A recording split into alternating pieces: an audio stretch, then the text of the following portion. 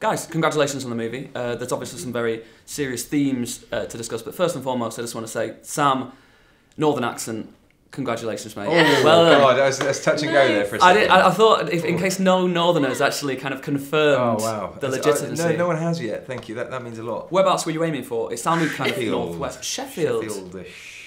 So you could have gotten by. I have a mate from Sheffield who kind of gave me a few pointers.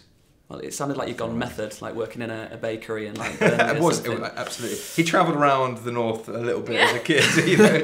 So if you hear the odd phrase, it's because he picked it up from when he was a young lad. Nice. Yeah. On a more serious note, of course, it's a very interesting, uncompromising sort of movie. Depictions of violence and sexual violence and things like that. How much does that take out of you as an actor when you go into a project like that and you've got to kind of step back and be fresh and normal and happy again?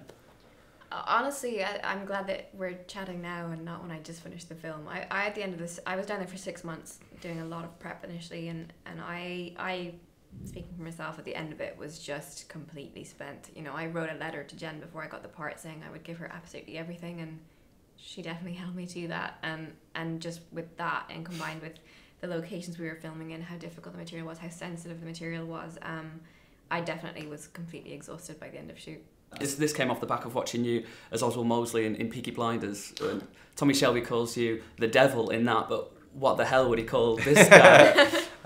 He just hell. No, I mean, yeah, it's there's a pattern emerging. I feel like I'm warming towards a darker side of me. No, I mean, I think it's because there's an element of me sort of interested in people that I don't understand, that kind of challenge me in my ways of thinking. Like, I love the opportunity to kind of gain a better understanding of someone I wouldn't normally have the opportunity to meet or to sort of understand. And I think, you know, Hawkins was as far removed as you can humanly get.